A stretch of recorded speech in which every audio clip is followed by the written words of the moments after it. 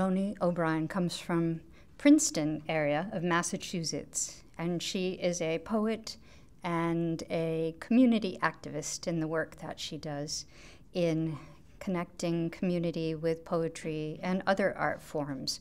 Some of the work that she is involved with include something called the 4x4 group, which is 4 visual artists and 4 poets that respond and interface through poetry and art to each other's work. And then in follow-up, they provide different programs in community.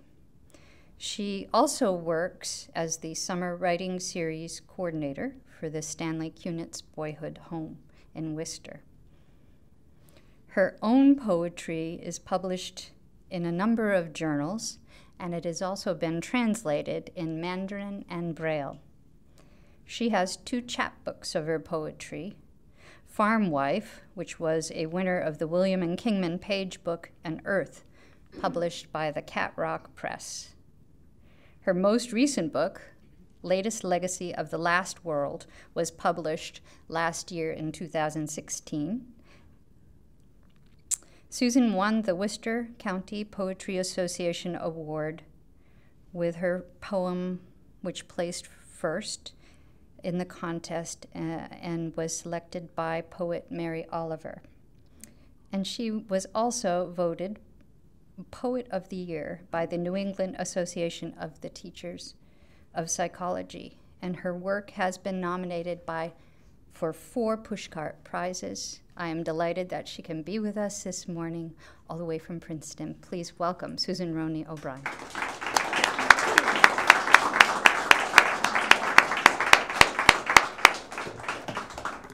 Did I get your stuff right?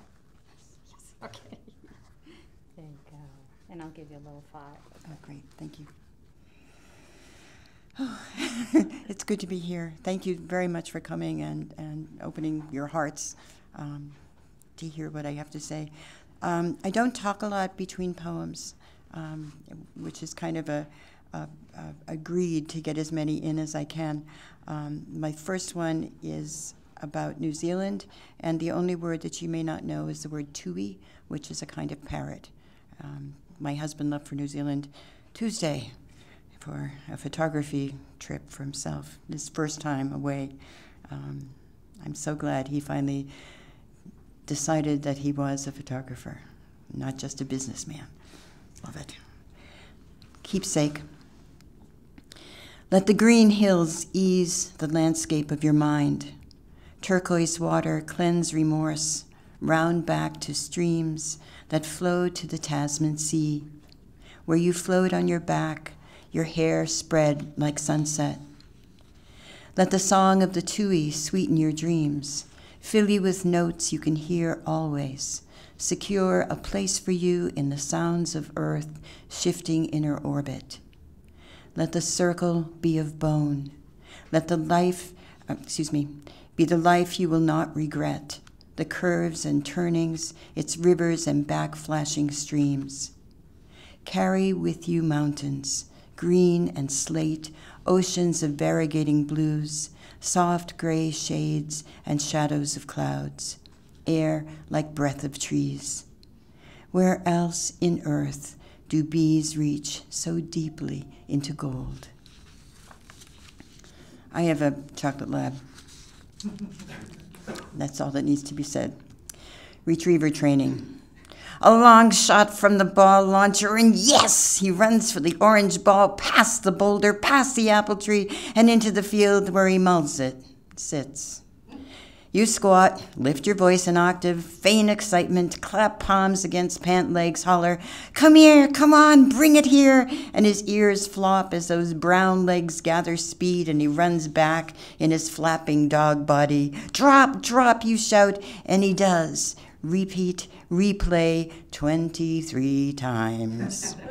You call, bend to him, and when the ball drops at your feet, toss it out again. You finally got it. You're trained. Okay. Poems here range from older ones to newer ones, and this is an older one. Forsythia. From the hall, I watched him shatter the orange dishes my mother thought unbreakable, slamming them against gray tile as she crouched denying milkman, mailman, all who came to the house while he was at work, who heard quick breaths between her words, appraised her body. Each night I set the table, and when it was time, we all sat for him to lead us in grace, careful to keep our elbows off the cloth, careful to eat everything so we wouldn't say how ungrateful we were for the food on our plates, and then, with his leather belt, teach us manners. But when he smashed those dishes, I ran. It was still light, so it must have been spring, yes, May, because I crawled through wands supple as whips, but studded with blossoms, to get inside the Forsythia cave. I looked as hard as I could. Each stem was a tight green throat, each mouth tongueless gold entered by bees, whose furry bodies spun back out, dusted with pollen. And watching them, I almost forgot the sounds inside the house, until my mother slammed the windows down and my ears filled with buzzing. Huddled in the damp earth beneath Forsythia, straining for silence, I watched night billow up from the dirt, sapping the flowers. When the crashes stopped, she called for me. Come in, come in.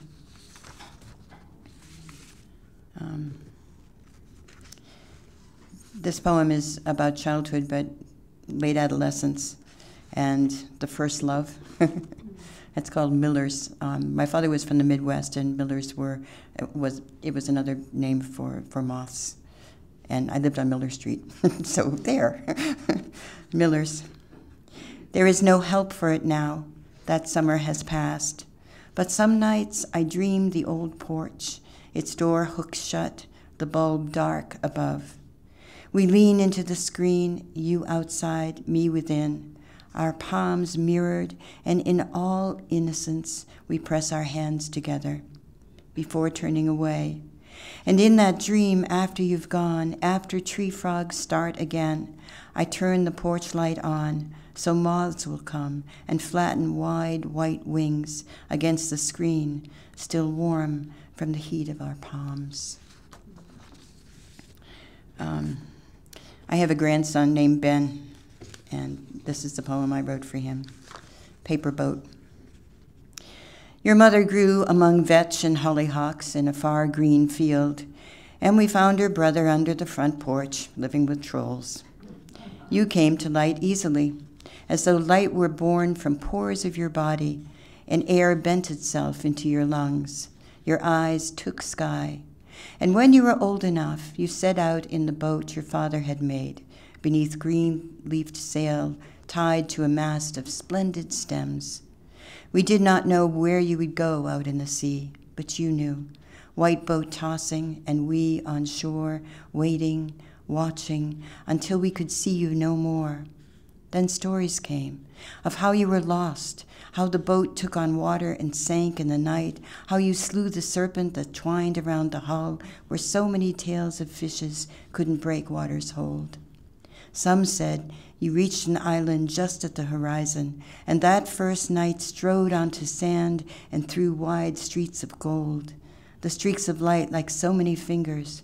We heard you found a strong and beautiful woman, grew rich, grew old.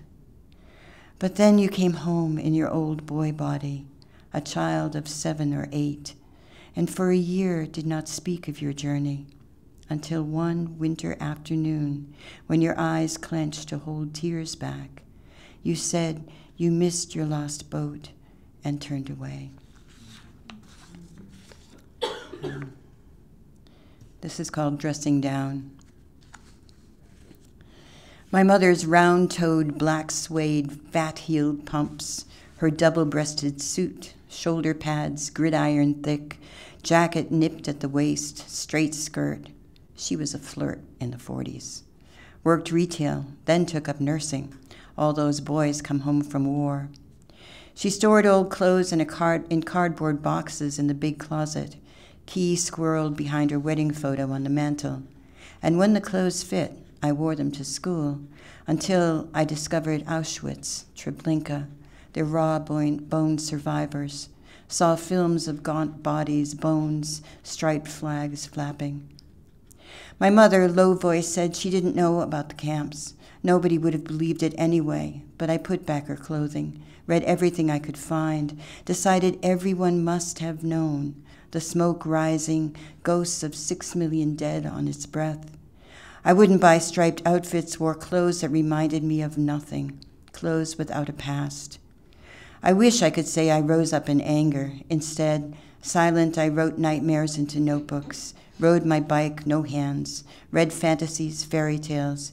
And when America moved on to my war, I wore jeans and flannel, black work boots, but didn't understand why my brother was arguing with his friends about napalm, draft cards, Canada, until I saw a photograph of a girl younger than me, naked, running, her scream in my throat.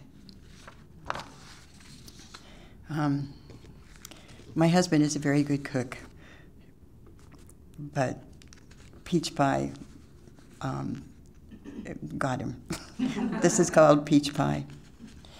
Even after dunking the 6 gold peaches in boiling water, sinking them beneath the rolling, then plopping each one into the bowl of cold ice still floating, what the recipe said would happen didn't, and he yelled for me to help peel the goddamn peaches. Did you? I started, and the frustration rolled out of his mouth like the peeling should have rolled off the fruit. I grabbed a knife and took my place beside him at the corner, peaches bobbing in the cold water like boys. Nothing works the way it's supposed to anymore, he muttered. It's only the peaches, I said, and kept peeling, then cut the flesh into slices. We should invite the kids over, I said. Who will eat this? They wouldn't come, he said, and moved to the marble board where the crust waited to be rolled. Maybe they'd come, I tried again. They've got better things to do than come over here and be bored. Find me the 9-inch pie plate, will you? I bent to the cabinet and opened the door. Metal pie plates came rolling out, clattered to the floor. The glass one didn't fall. Good news, I said. The 9-incher didn't break. One thing all day, said he, I can be thankful for. I've come to the age where a lot of the people I really love are dying, and this is called Lanterns, and it's for Bob Warren. I had forgotten you. You had been dying so long when I counted the nearly gone. But this morning when I saw the first blueberry blossoms, small lanterns at my feet, you came light-stepping, your Welsh Springer beside, binoculars swinging. You were the only one I knew who could walk silent through last year's dropped leaves, the only one who could read flattened fern fronds, snap twigs, could name tree by bark. And after all this time, you still remembered who I was, asked how we both got to this place, where spring comes up from the ground, and to see it, we have to bend so far down. And this is for my neighbor Joe, missing. And the she in this is his daughter. She carries his shoes into the emptied room, bed stripped to ticking. The brass elephant bell on the mantel has lost its tongue. Black and white photographs above the fire mirror him as a young man. And no matter how long she looks or where, she cannot conjure his last face, cannot remember the timbre of his voice when he called her to walk in the woods. The book Legacy of the Last World starts with a bunch of Adam and Eve poems, and this is one of those. Afterwards, in Eden, bats sang to me. Their song, waves of the sea or the cadence of thermals, pulse beats of air, and oh, the deep hearing wove sound itself into tapestry. Bird calls, whale cries, and when moths emerged from their cocoons, I heard the shells crash onto the sounding board of soil. Such cacophony. I twined my hair into ropes over my ears. And then there were the visions, colors blistering as lightning splitting a tree. Festering in air, tiny creatures lived out their lives on Adam's eyebrows and tunneled through the down that forests his chest.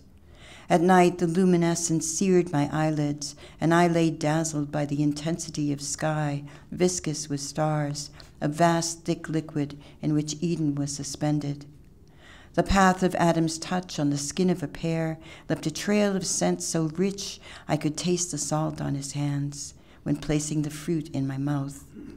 When I ate a raspberry lobe by lobe, the earth grew damp, paths of worms twisted over my tongue, and the paws of small animals and beaks of birds all lived in the taste.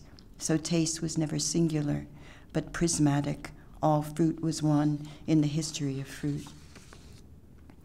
My body was so open to the air that the whir of a hummingbird beside a nipple would cause it to harden. And at night I had to sleep high in a woven nest, piled with flower petals and lost feathers, or wake bruised. Stepping between God's trees, I could know all the stories of all the creatures who had walked there before. And when Adam brushed by me or touched my shoulder, it was as though great flares of stars had entered my body, while bees swirled around the place of touch. Sometimes the earth smell, brown and full of rotting leaves, roiled up from the soil, or the scent of lilacs overwhelmed me so that plunging my head beneath the surface of a pond was the only way to stop the pungency. Sometimes, on warm nights, when the moon hung in the sky and I lay restless in my arbor bed, the animals would infuse the air with mating, the musk, tawny gold, cloying. There was no solitude, no quiet, little peace in the garden I remember, and everywhere the fruit had hung heavy overhead. When I started writing the Eve poems, I had reread the Bible and realized that Eve's death was never mentioned. Adam's was, but so I decided that she's still around.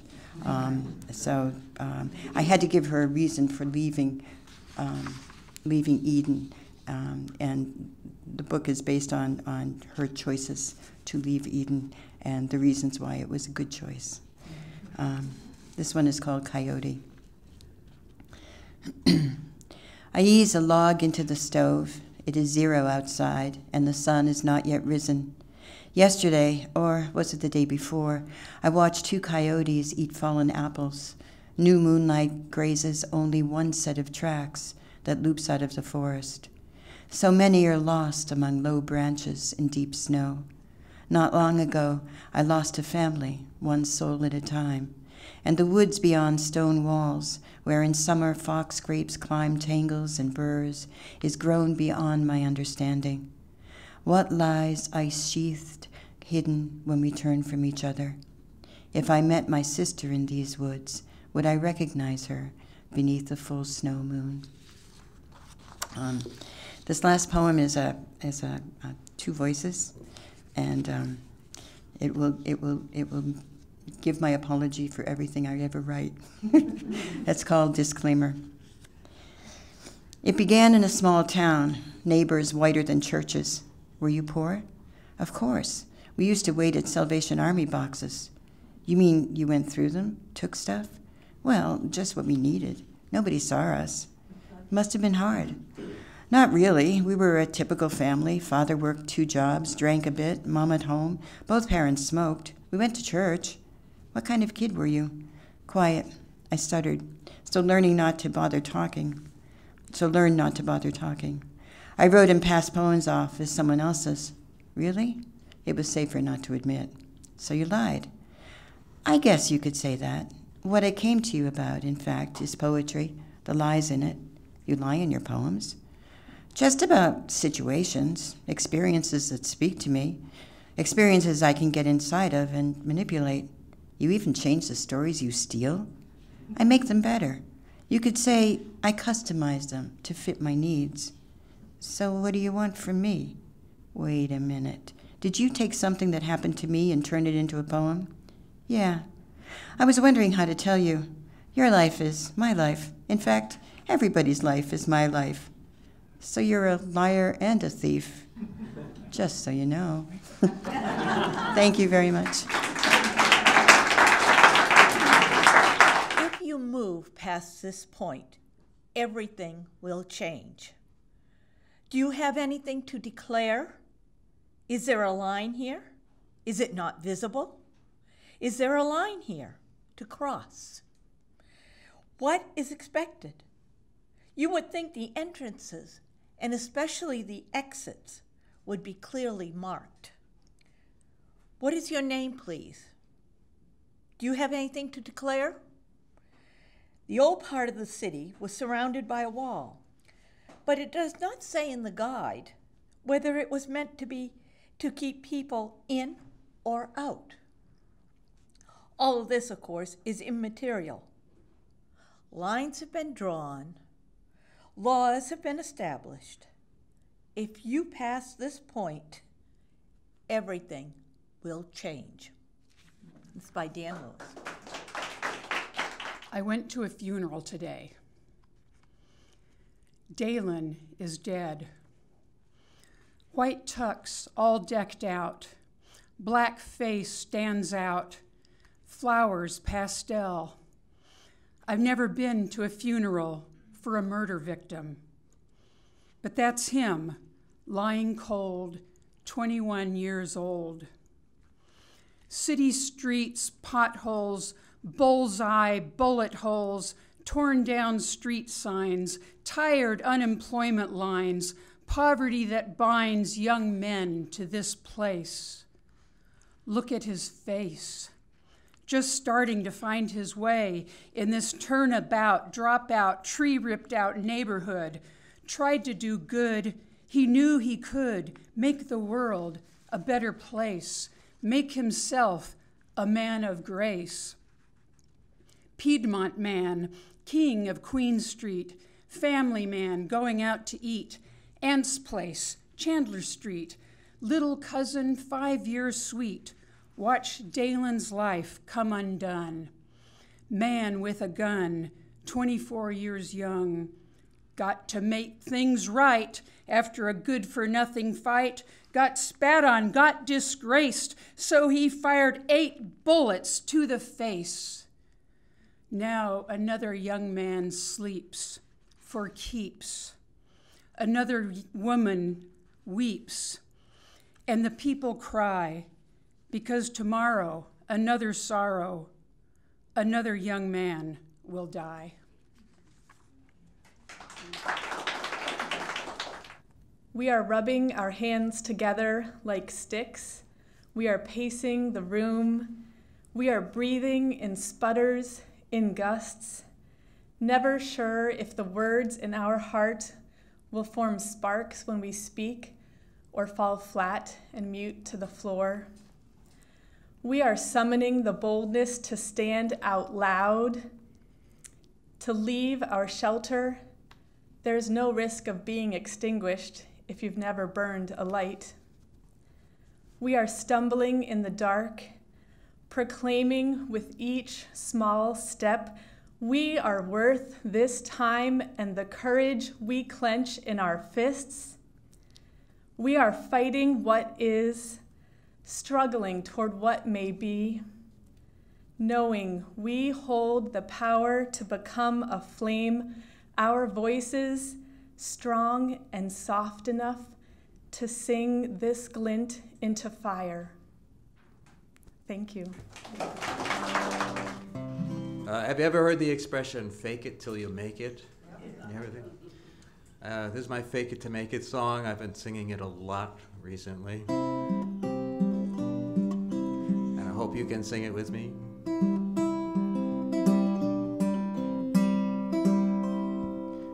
It's not a chorus. It'll come up 4 times.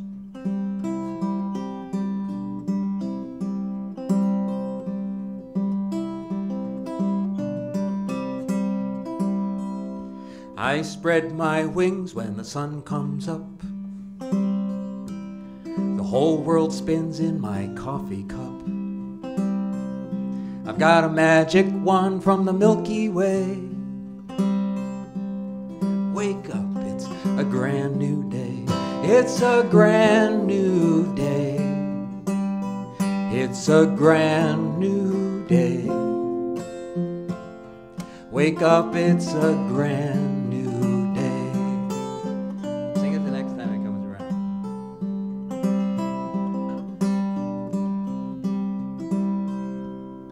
Dandelions like powder puffs It's a perfect time to fall in love. A bluebird song and a feather spray. Wake up, it's a brand new day. It's a brand new day. It's a brand new day. Wake up, it's a brand new day. Don't you feel better now?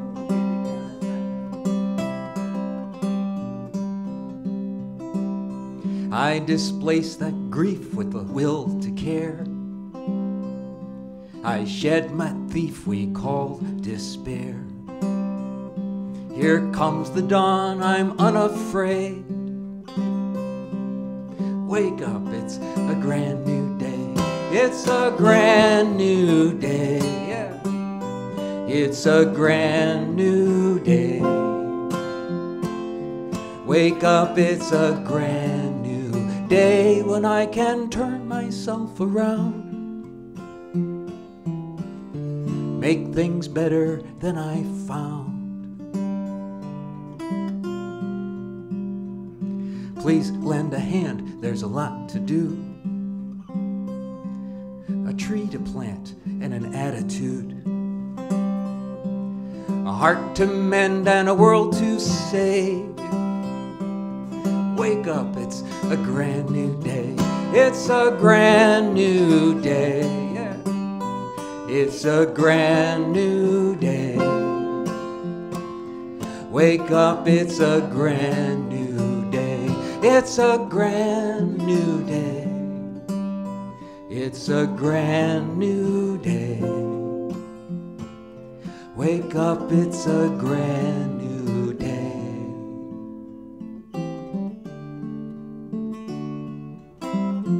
It's a brand new day.